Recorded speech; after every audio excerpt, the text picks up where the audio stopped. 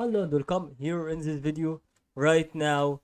Follow this video right now on this kind of in this solution that we will fix it. Okay, on the by it, and then we will right now to understand that is about to be relating to something that you have to realize through the thing. Once you are already understanding if should be stopped or maybe should be really about to understand that thing, if it should be about that one.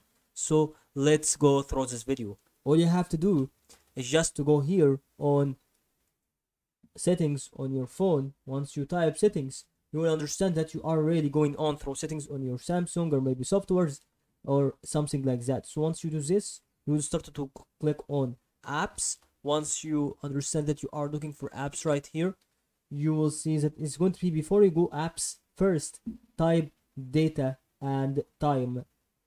Okay, and once you type data and the time, you will see that is in front of you.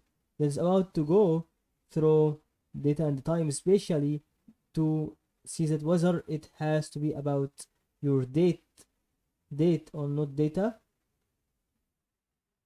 So here it is, has appeared, and then you can think about this, click on it, and then you can make automatic date and the time.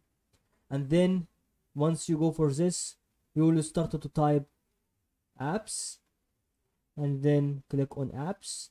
Just to find Google Play Store right here. Okay, and once you do this, choose Google Play Services and then start to open it. Okay, then start to click on storage.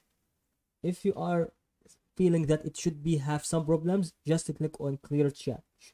Then start to find out that is really very important to work or not. So if it didn't work with you, you will need to force stop or manage usage here and click clear or data. This will remove all files and settings and accounts and databases. So that will be especially to help you today's video, guys. I hope very good tutorial could be helpful.